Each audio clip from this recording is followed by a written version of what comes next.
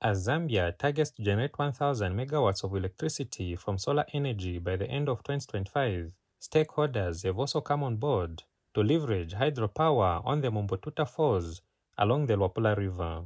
The Baushi Royal Foundation in Luapula Province has since signed a Memorandum of Understanding and a consent agreement with Chief SOKONTWE of Milenge District to utilize 1,000 hectares of land for the 1,000 megawatt hydropower plant.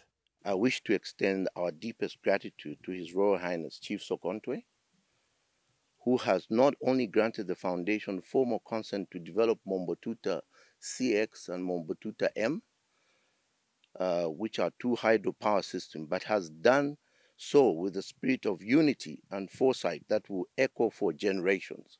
The project has estimated capacity of 1,050 megawatts, making it the largest identified hydropower project in the Luapula Province. This project is expected to cost over $1 billion.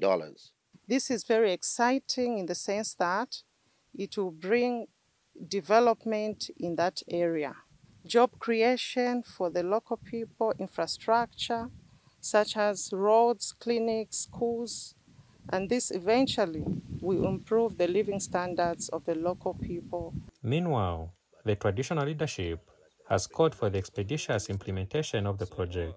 On behalf of the Ushi Chiefs and the Luapula Chiefs Council, I would like to urge the Baushi establishment to expedite on the project of power installation in Milenge District. This will really help to curb the power deficit that we are experiencing in the country.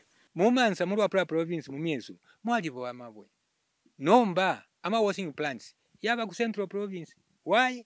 Tatwa kwata amalaiti ayakalamba ngachauti bachita connect amalaiti abo tupere bambo kubomberapo nchitoni nshishafula mu kyalo obupina ninshibwachepa abana besu basambirira temalaiti yeka nobulimi agriculture production inshapantanji. Chipidi Makasa, reporting for Zanis TV in Mansa District.